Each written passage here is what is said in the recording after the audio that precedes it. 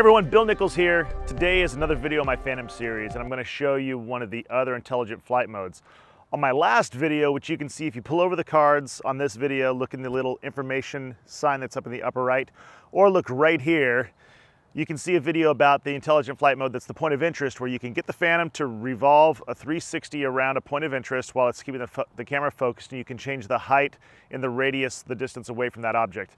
Today, and I said in that video that was one of my favorite modes. Today is one of my other favorite modes. I'm going to show you course lock. And what course lock does is course lock really helps you to get really nice cinematic shots a lot easier than you could ever do before. So previously, if I wanted to keep my Phantom, as an example, focused on this camera as it came by tracking, I could bring it just straight across like this, or I could point it, but then I would have to continuously move the stick so that the Phantom wouldn't move out of the same path. So where the course lock mode, what it's used for, is if I want to track, let's say horizontally along this field, I'm in the middle of a baseball field right now, I could start down here, I could have the Phantom pointed at me or at the camera, and as it comes by, I can turn the stick so that it turns, but it knows that no matter which way it's turned, that's going to be forward, this is going to be back, that will be right, and this will be left. So if I just push forward on the stick, I can then rotate the axis around here so that the Phantom's camera stays focused on that subject. You can get really great cinematic shots that way. So that's the video for today. I'm going to show you the course lock. I'm going to show it to you how you get it started on the app, how you select it, how you set your bearing, what's forward and what's back, then how you can use this mode to get great cinematic shots with your Phantom 4 and your Phantom 3. All right, so now I've got the Phantom prepped. I pulled it out. I did my inspection. It's ready to go. I've got it right here in front of us. I'm going to set up course. I'm going to take off. I'm going to go into the intelligent flight modes. I'm going to set up course lock. I'm going to set up a course and then demonstrate this. I'll record the video on the Phantom as well as recording my screen so that you can see it like I did last time. So let's get started. This is course lock. I'm going to show you how to get really great cinematic shots with your Phantom 4. So first, I'm just going to go ahead and take off. I've already done a calibration and everything, so it's ready to go. I'm going to keep the Phantom relatively close to us. So what I'm going to do here is I'm going to set it so that the forward-facing direction is that way. So that means that backwards will be if I pull back on the stick. If I go left on the stick, it'll go out away from us. And if I go right on the stick, it'll come towards us. I'm just going to do some really slow tracking shots and show you how to do this. It takes a little bit of practice, but it's not hard.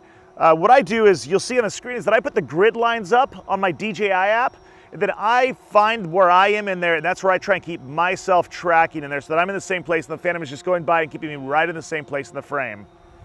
So to start, I'm going to go into the intelligent flight mode, which is the third icon down on the left. Well, it's the flight mode selector. I'm going to then choose intelligent. And on the far right-hand side, you will see course lock. It's going to tell me adjust the aircraft heading and apply course lock. So I'm going to rotate the Phantom. So I want the Phantom to be pointed pretty much straight away from us. Let's check. Okay. So now the Phantom is going to go pretty much straight away from us. I'm going to hit apply. And then it tells you that I can reset the direction, exit this. If I hit exit, I'm going to exit the mode or hide the pane. So I'm going to hide the pane. And now you can see I'll rotate the Phantom back toward us. So now it's rotated toward us, but now press up on the stick. And when I do, it goes forward. When I press down, it goes back. And now you can see I can rotate it any way. And if I press forward, it goes forward. If I press back, it press back. And watch as it slowly comes by us. Keeps going in the same direction. And I can just keep rotating it all the way around. Super useful mode. So let's get it back towards us. It's like right now it's pointed opposite of us. And normally if you pressed forward, it would be going that way, but instead it's going off here to our right.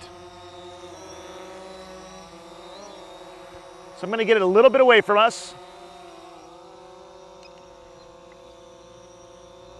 And I'm going to adjust myself in the frame and the camera. So I'm just going to put us right in the middle.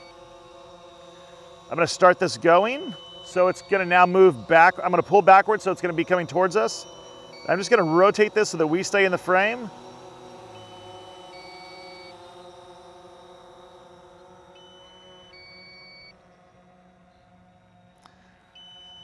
And as I bring it back, I'll do the same thing, trying to keep us relatively in the same spot.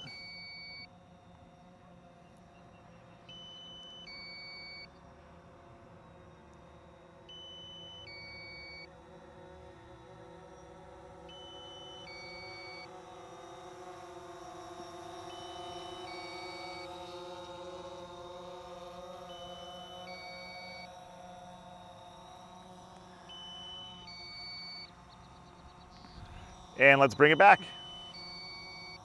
Now you can make this go as fast or slow as you want. I'm going slow so it's easier to track.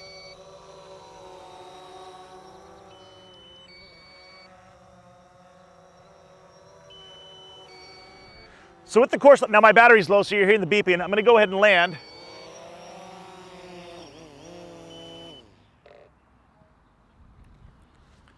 So one thing that's great with the course lock, as you saw, is that I can go forward and backward and rotate that camera without the Phantom changing direction. So it's a really great way to get cinematic shots. Maybe you're getting a shot of a house as you're tracking by for a real estate video, or you're getting maybe a game that's going on and you're following somebody. So as you're moving along, you're following them like a dolly shot. It's a great way to get a dolly type shot, where a dolly would have been the camera on some kind of either a motorized or a human powered carriage. And as you're going by, you would track the camera. Well, now with the Phantom, you can do that same type of movement, but you can do it much easier with just this equipment. It's a really great mode. It's one of my favorite modes that there is.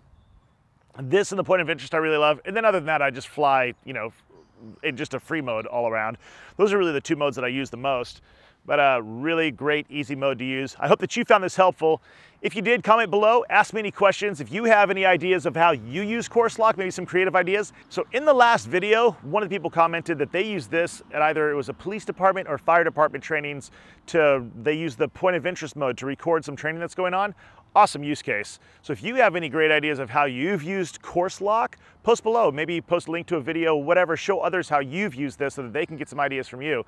A few ideas, you know, for me, you can do this as a tracking shot past a house or real estate video, as I said previously. But one of my favorite modes. If you have any questions, ask me. If you have any ideas of other videos that you want to see, ask me. So BillNichols.tv, again, will be the website coming up soon. Until then, it's my YouTube channel. Subscribe so that you'll get comments. I have a playlist in the left-hand side in the cards of all the other Phantom videos. I'm also giving away a custom Micro Raptor case with a custom foam. It's a backpack case combo. It's an awesome case. Look at the other video to see that. If you comment on that video, you'll be entered to win. And then I'm also starting a Lightroom Zero to Hero series. That first episode is going up soon. It's going to be 20 to 30 videos bringing you from being a Lightroom beginner all the way through. In the Lightroom series, I am going to do a couple of edits of photography that I've done with the drone so that you can see how I edit, how I take photos with the Phantom, give you some tips and tricks on taking photos with your Phantom, what are the best modes, what are the best resolutions, etc. And I will show you how I edit my videos on the Phantom. So Bill Nichols, thanks for joining me. If you have any questions, comments, anything, like, share, subscribe, and I appreciate the time that you've taken to watch this video.